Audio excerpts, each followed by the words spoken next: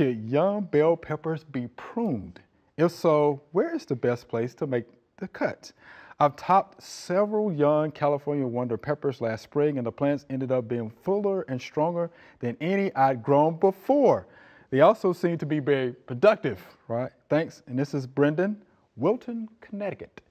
So the first question, should they be pruned? And the second question, if so, where?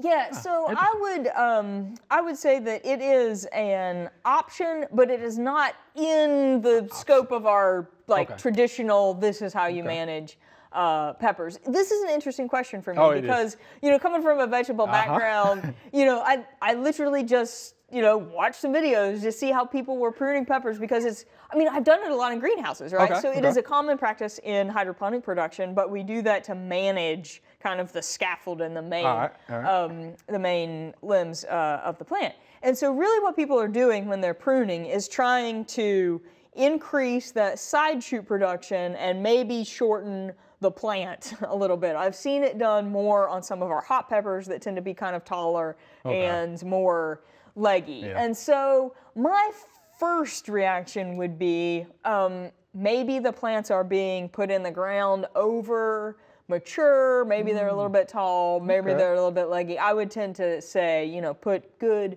young transplants in the ground and kind of let them do their thing. But the other element about that I would say is it would be more likely to be effective.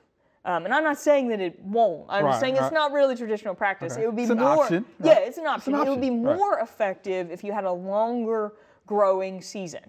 Because anytime we take the main growing point out of the plant, we're encouraging it to produce side shoots, but we're delaying the productivity of that plant.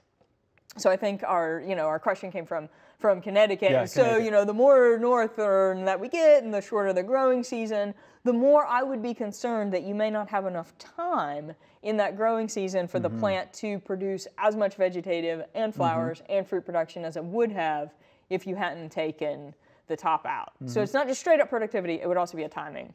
Be a timing issue. But one thing about Connecticut, they don't have the long growing season that we have here. Yeah, but the scientist in me just wants to say, well, I just need to do it. You know, I need to try some, but I have not grown them side by side. So, you know, it would be an option, but I wouldn't do it, you know, as a reflex probably. So where would you make the cut?